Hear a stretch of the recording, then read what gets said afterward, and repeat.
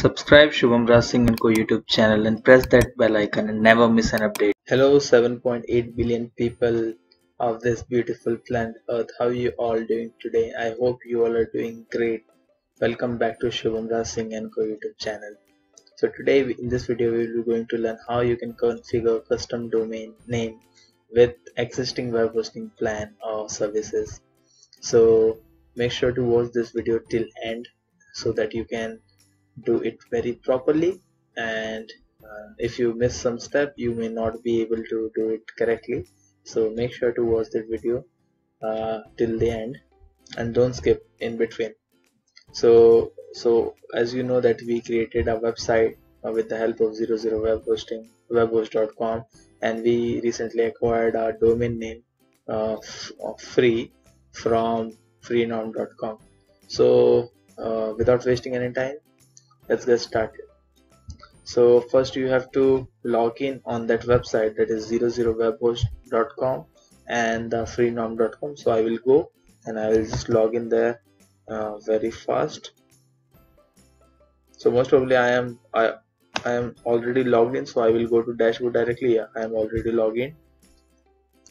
So make sure that if you have not watched that video of creating a website with 000webhost, make sure to watch this video before watching this video.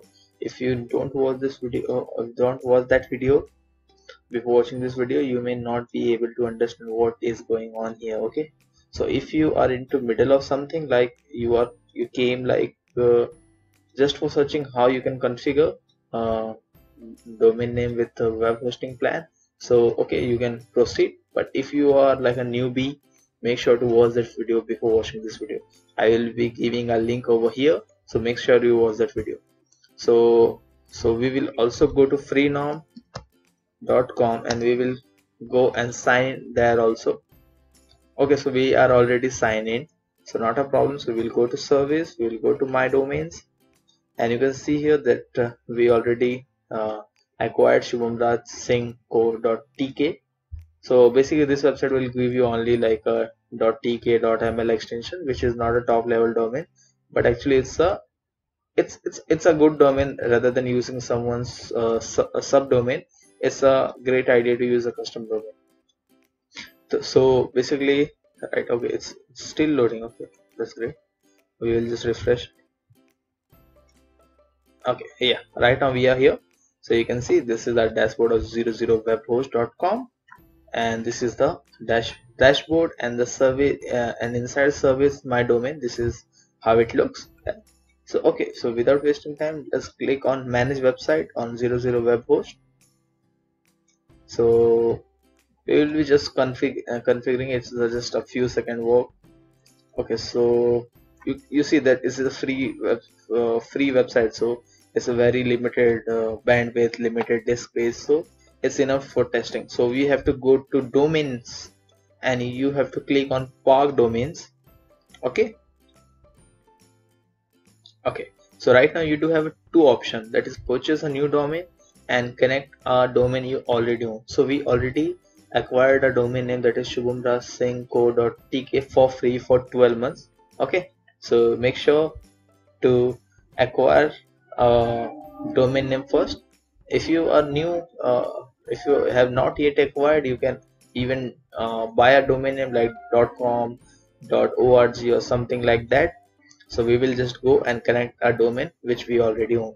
So we will click on here. So you do have two options, that is park domain and point domain. So I will click on park domain. We'll be moving forward with park domain and we will click on next.